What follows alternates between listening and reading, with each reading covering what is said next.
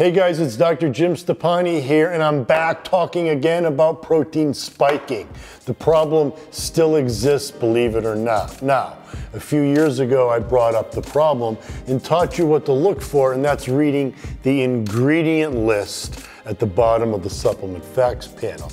And there you'll notice where the amino acids are added. Now what companies are doing, since I've taught you guys to look at the ingredients list, is they're neglecting to list the ingredient in the actual ingredients list. Now there's an easy way to still tell whether or not your protein is being spiked. Now let's look at a typical protein powder label. We'll look at the supplement facts panel. Now you'll see on this one that they claim that there's 25 grams of protein total. Now let's take a look at the scoop size. This is the total weight of the scoop, each serving, 33 grams. So in that scoop of 33 grams, you're getting what's claimed to be 25 grams of protein. Now they're also claiming that in addition to those 25 grams of protein, you're getting an additional 5 grams of branched chain amino acids and an additional 5 grams of glutamine. Well, let's do the math on just the protein and the branched chains and glutamine.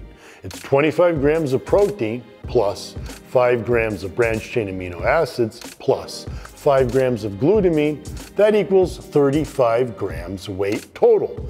How can the total weight of those ingredients, 35 grams, be more than the total weight of the scoop size, 33 grams?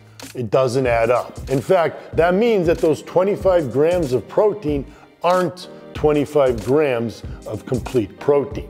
In fact, it's only 15 grams of protein with 5 grams of branched chain amino acids and 5 grams of glutamine. Now, branched chain amino acids and glutamine may be beneficial amino acids, but they are not complete proteins, and therefore, you're being lied to.